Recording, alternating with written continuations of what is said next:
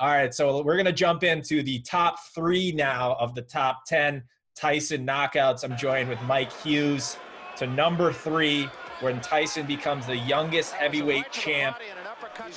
Woo, that left hook. Set it up with a body shot beforehand, and came back up with the left hook up top. Respect was his opponent, man. He tried his hardest to stand back up, but he just couldn't get his legs under him. Right, and he was hurt in the first round as well. Made it to the second round, and then as you saw, it was like that delayed fall. That punch really, it looked like it was almost to the forehead. The Pod Matrix.